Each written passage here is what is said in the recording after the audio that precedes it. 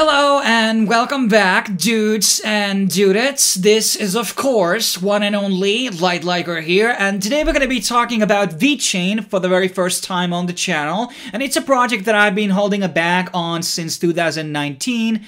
I see it as a bit of a dark horse project, as other people do, since they have a lot of institutional partners, a lot of big companies that are working with them and using their blockchain as a service, but they don't necessarily have that like consumer adaptation and Dapp adaptation as of right now.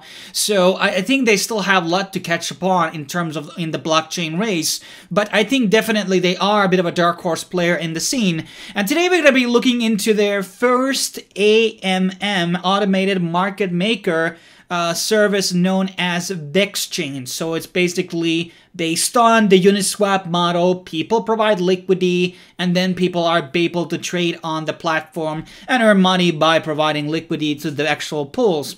And what you need first, actually, in order to interact with the Vexchange is actually a VeChain extension on Chrome. It is called Comet. And basically what you can do is you can create a new wallet under it, or you can import your Atomic wallet or Exodus private key, as I did, into the actual thing. And it will basically give you, well, a PIN code, which I'm going to be adding here right now. And now we're going to be unlocking basically the actual wallet, and we have to confirm now that we're going to be connecting into the Vex exchange. And I want to say that the extension is pretty good.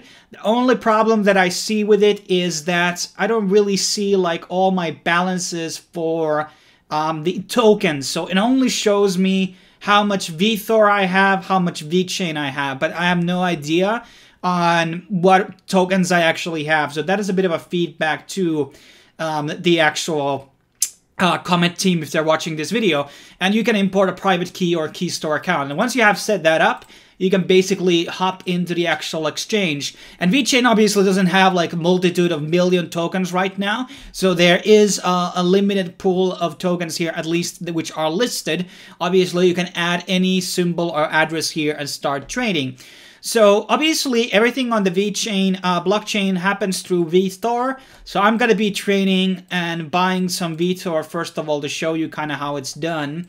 So because you have to approve the token before you trade it, and then you have to swap it, and I'm also going to be showing you the liquidity thing. So I'm going to be just putting, let's say 25, that will do for today.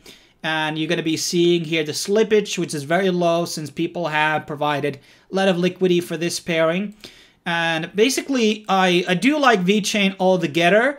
And this is not actually fault of the Dapp, but I feel like, you know, the fees on the chain are kind of high for like normal transactions. So I don't know if they have type of a sharding technology coming out in the roadmap in the future or something.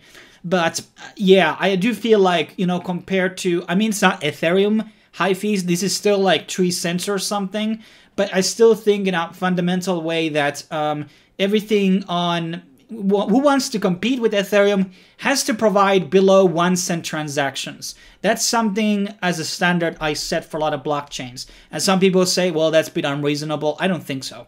But now we have swapped basically, and we bought some VeThor, and that's how it's done. And obviously, you can have any pairings you want. So, for example, we can change it back ways, and we can also trade VeThor straight into DBET if we want to. But we're going to be using VeChain as the currency here because I want to buy some 8 hours token. And this is a project and a game working on right now on the blockchain. We're going to be buying, let's say, I'm going to be just putting an even number here. So I'm going to be putting 366 into ERT. Am I bullish on it? I mean, you know, it's probably one of those succeeding projects in the chain, so that's why I'm going to be getting it.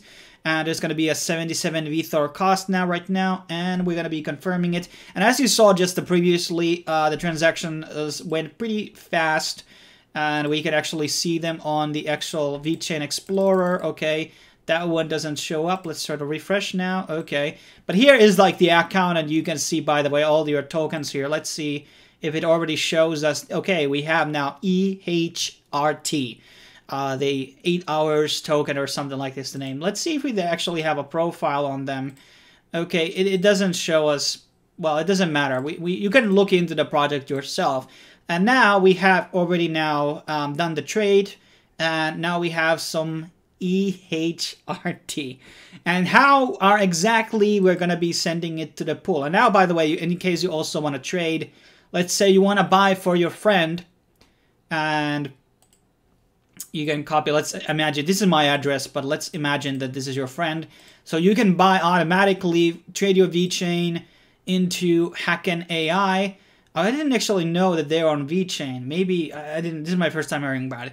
But no, so I can trade here, and the Hacken AI will go to my friend's account. So that is also a nice feature. So how do we actually pull in? So in order to add liquidity, we're going to be choosing the pairs first. So we're going to be adding VeChain and 8 hours token. And I'm going to be putting the max amount. We have to unlock it first, obviously, before we can do this. So we're going to be doing another confirmation. And so far we have spent like, I don't know, 150 VeThor. That's around 8 cents, I think. And after we have gone through, we can now actually provide the liquidity into the pool. And it's requiring this much of VeChain because obviously you have to provide the same amount in the both pairs. And this is also another, are these the same? No, these are different actual explorers. So I didn't know there was another one. But let's move on. So, and now we're going to be providing the liquidity. There's going to be another cost there. This one actually costs 142. So a bit of a more expensive type of a thing. And it's going to be taking, once again, a couple of seconds. And then basically we have the liquidity there. And we will be gaining from the actual... and your pool share is 0.01%. And now when everybody's trading these back and forth, I will be getting divs. I will be getting dividends. So that is very nice. And you can see actually on their main website all the trading volumes for each of the pairs.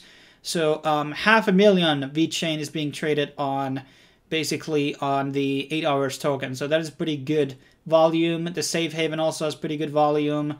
And obviously... I have a player also as a pretty good one. I have on my player there right now. I feel like I will be putting them into the dividends. But that's pretty much how easy it is. And then if you want to remove something, you can click here and remove liquidity. That's it easy. It's how it's basically said. Sadly, the pool page doesn't show me right now all the pools that I have currently invested in. And maybe there will be a statistics page for each individual account and see how much they're basically making. Just like the Uniswap, for example, has, like in here. So that's something that I would probably like to see in the future, to track my earnings, how much is being traded, and the liquidity there, and the fees earned, basically, and then some of the graph. But that's something the developer hopefully can add in the future. And that's probably one thing. Probably a Telegram group or something like would be also nice for people to ask questions and stuff like that. But I'm not going to make this review any longer. Obviously, this was a free video, free guide for everybody. And obviously, I would appreciate some types of tips in VeChain. So I would be incentivized to do more content around VeChain in the future. Or just found this guide helpful for the community or something like that, and you just want to tip me for whatever reason. But I bid you farewell. If you have any questions, I try to help you best as I can. But you can also tweet at the official Vexchange Twitter account in case you have also some questions. And I also forgot to mention that it does come out with a night and dark mode, which is a very nice thing to do. Thanks for watching. I will see you guys on the next video. Cheers.